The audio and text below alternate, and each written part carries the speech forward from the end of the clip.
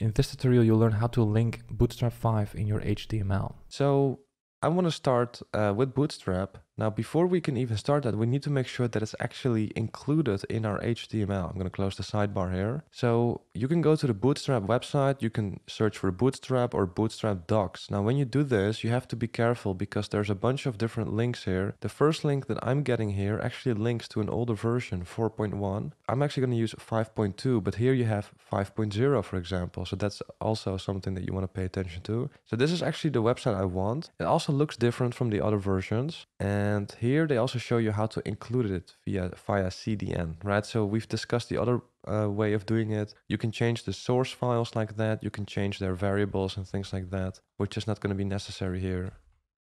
This is for the CSS. However, some components like the modal, for example, here when you click on the button and you open the modal, the accordion component, they react to clicks. So Bootstrap needs to be able to access the click event with JavaScript and then do something. So we need to include JavaScript here as well.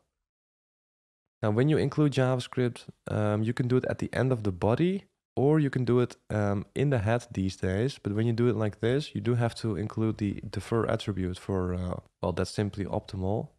So be careful with just putting a script in here, linking to an external script, because it will block parsing the rest of the page, except if you include defer here. Right, so now we have both parts of Bootstrap. Now, very quickly, you may be wondering, why do we have this weird integrity? Well, this integrity is basically a hash of what the content should be, right? So the browser is going to make a network request to get this style sheet here, right? But this server may be hacked. And when the browser, tries to get the content there, it may send something malicious back, right? So here with this integrity attribute, the browser will only apply it if this is a hash, if the hash of what we get back is the same as this hash, right? A little bit complicated, but it's basically a security mechanism. Same goes for cross origins, also for security. We don't want to send any cookies or identifiers to that server when we make that request, right? That's what that means. Not really important. Most developers don't know what it is, so don't worry. But maybe you were wondering about that. By the way, if this was helpful, I'd really appreciate it if you could like and subscribe. Also, check out my courses on CSS and JavaScript if you want to take those skills to an advanced level, because in there we will build some beautiful real-world projects from scratch so you can see how everything fits together and really master CSS or JavaScript. And I will also release other courses soon, like React and Node.js. So if you want to be notified, then make sure you are subscribed to the email newsletter. You can find the link in the description. Thanks for watching, and I hope to see you soon.